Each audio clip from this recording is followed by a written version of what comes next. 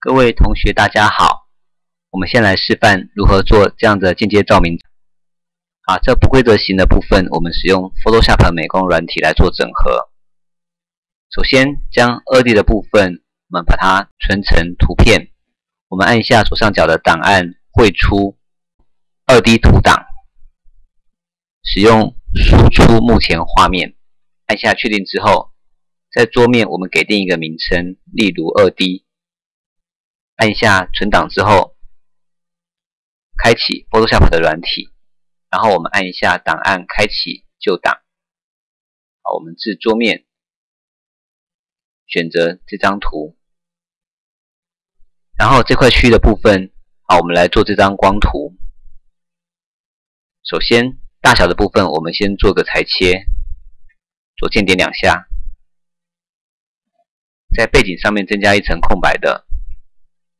例如，按滑鼠左键点选，建立新图层。接下来，我们使用这个多边形套索工具，那将羽化值，例如原本预设值为0调为12，然后按这个消除锯齿，让它不要做消除锯齿的动作。接下来，我们大概框选一个范围，这个图要稍微大一点。好，那从这一点开始。左键点选，好，类似这样的方式，好，大概做一个这个区域的动作，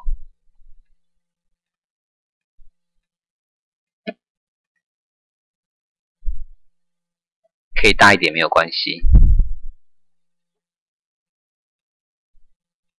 好，框选之后呢，我们在上方，我们填一个颜色。这时候我们按一下键盘，我们若要填上层颜色，就按键盘的空白键两侧的 ALT， 这叫做 Auto 键，加上键盘的倒回去的键叫做 Backspace， 那就是填上层颜色。倘若要填这个颜色的下层颜色，就是 Ctrl 键，电脑键盘最左下角CTRL Ctrl 键加上 Backspace。好，那时候我们要填底色，以作为白色的光图颜色，我们就使用 Ctrl 加 Backspace， 在上方这边就填妥灯光的效果颜色。那我们再来在下层的部分，我们开一个新的。此时这个虚线我们把它做取消选取的动作，取消选取，选取取消选取。那我们在底层填上面的颜色。好，然后我们使用 ALT 加 Backspace。接下来呢，我们要把这一块区域上层光图的区域做选取的动作。只要按 Ctrl 键，再点了这个缩图，它就会呈现选取状态。这时候我们按一下选取储存选取范围，然后按一下确定。那在色板的部分就会多一个 Alpha 的图层。这个意思就是说，在黑色的部分是会变为透明。白色是我们要的部分。好，接下来在色板这边，请记得只有一个 Alpha 图层，不能有2个。出现2个以上会有问题，一定只能有1个。那接下来我们按一下档案，另存新档。副档名使用 BMP 或者是 TGA 都可以。好 ，Taka 档。好，我们用 BMP 好了。我们存到电脑 C 槽 Win1。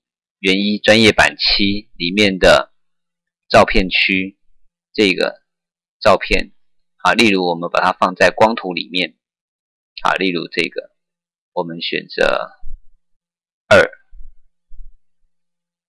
然后存档。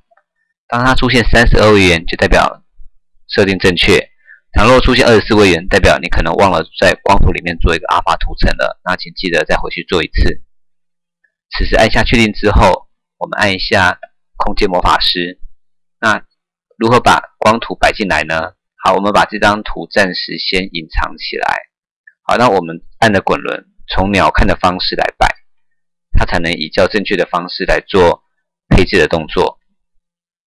我们按一下新增照片，那这边选择光图。那我们往下找，在最后一张，按着左键拖移，不放拉进来，放开。这时候你把它用滑鼠左键拖移，那这张图要怎么样的程度才比较适合呢？好，我们左键点选这一块区域，点选2下。好，这个大小，现在目前这个尺寸应该是将近要到宽442公分。那这张图我可以建议大概抓一个到差不多600。好，例如用等比例，然后宽600，按一下套用。那透明的程度，我们把它变差不多0.12左右，然后把它按滑鼠拉进来。好，类似这样的方式，一个光图效果就可以呈现了。那我们人可以从里面往上看，好，就会呈现像这样子的一个间接照明层板的效果。那再做个细部微调，例如变宽一点。好，那深度的部分呢，再做深浅的调整。啊，大体的方向就是类似这样的方式。那不行，可以再重录一次。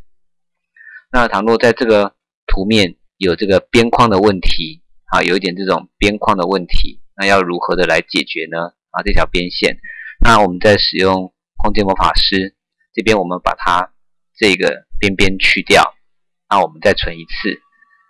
例如我们选择这叫做矩形选取工具，那我们使用这个打0。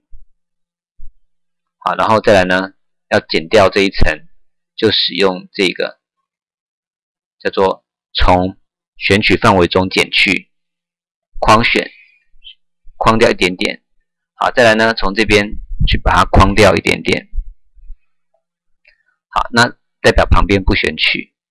那这个部分呢，我们再填一次，把上一层删除，然后也把我们的这个色板的这一层删掉。好，那我们在上面新增一层。啊，此时这个颜色的区域，好，我们就选择 Ctrl 加 Backspace， 然后再来把它做取消选取的动作，代表这一块最后出来就呈现像这种间接照明层板的感觉。那要把它储存选取范围，就是 Ctrl 键在左键点选这个缩图，然后按一下储存选取范围，确定。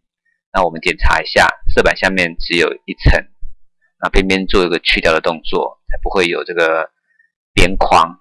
这时候我们再按另存新档，我们的副档名使用 BMP， 那我们将它存到原1专业版7下面的 ST Picture 这个资料夹下面的光图区。